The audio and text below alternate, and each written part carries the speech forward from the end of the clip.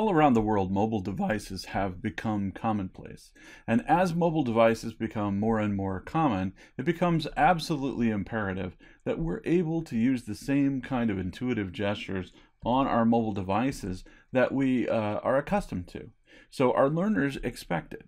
Now with Adobe Captivate, you're able to support gestures for navigation. Let's take a look at how that works. Here I am in Captivate, and I'd like to set up mobile gestures.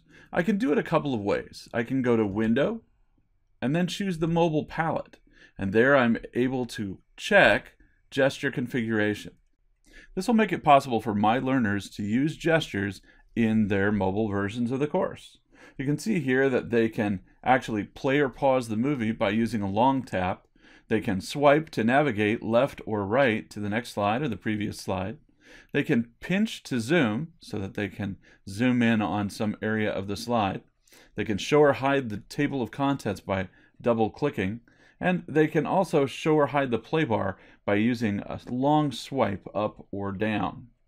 This tab also lets you do geolocation. You simply check it to turn on the GPS solution.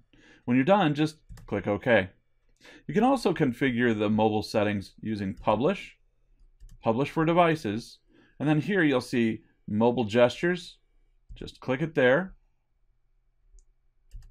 Same thing, geolocation. And if you just want to know if it's turned on, notice it says yes in this case because it's already turned on. And that's all there is to it. Why not get started? Try out gestures in your mobile projects today.